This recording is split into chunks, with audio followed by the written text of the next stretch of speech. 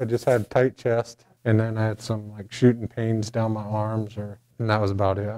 Having a cardiac event can come at any age, any time. For Kevin LaFergie, he was 39 when he had a heart attack. Now he's been working with Benefis for 5 weeks to get his health back for a long future with his family. Just be healthier than I am now.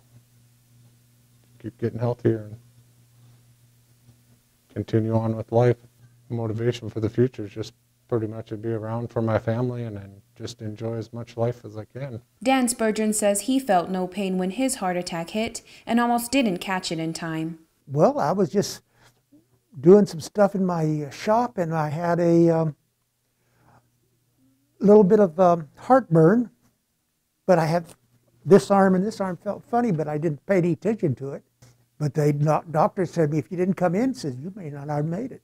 But you know, you hear a heart attack, oh God, that hurts. No, it didn't. Now he's been working out with Benefis for 2 months. They got me on a regimen that I think is great. And I feel better and stronger and doing everything that I want to do now. The Cardiac Rehab Center monitors patients while they exercise to help build up strength in a safe environment. When they come here and they start exercising with other folks that have similar situations, they find out they're not the only one in the world having this going on, and they start to relax a little bit. And it's a bit of a support group, as well as getting their energy and stamina back. The Benefis Cardiac Rehab Center is currently caring for 40 patients to help them build stamina and cardiac strength.